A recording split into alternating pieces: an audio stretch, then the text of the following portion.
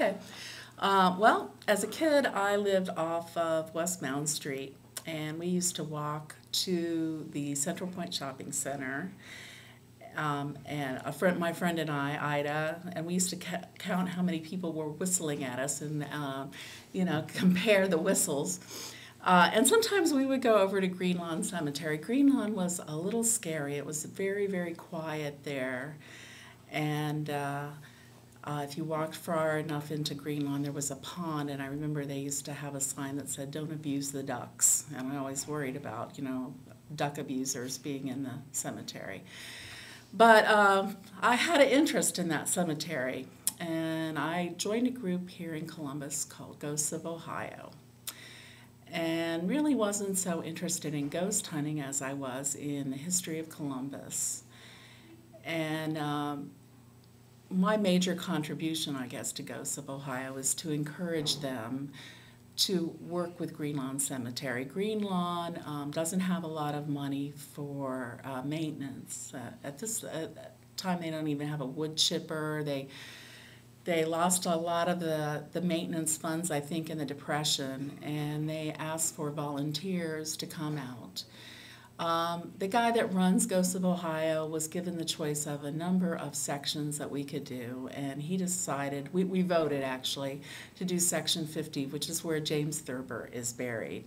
Also, Emil Ambos, the fisherman, is there. We clean up a lot of old dead limbs.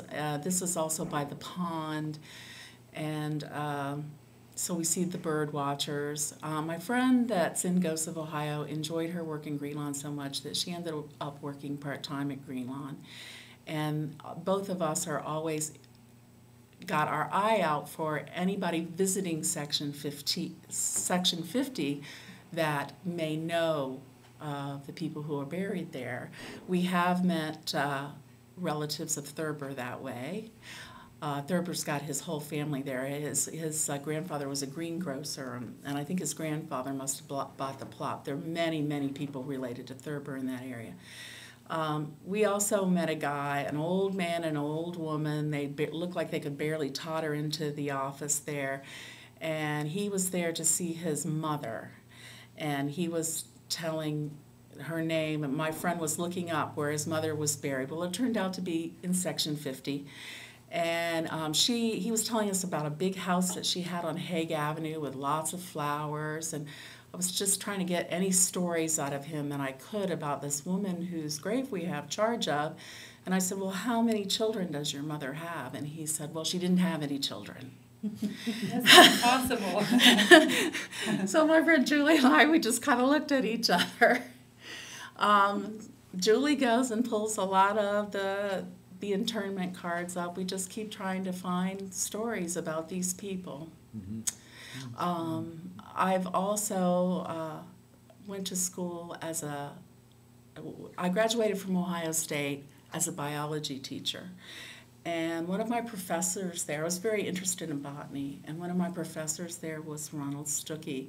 And Ronald has taken people on tours of that cemetery because of the botanical things. There's many birds and botanical things that don't grow any other place in the state. I know the Sullivans, who helped found Columbus, they have a plant that is named after them. I believe Sullivantii can be found in the cemetery. Just a really cool place.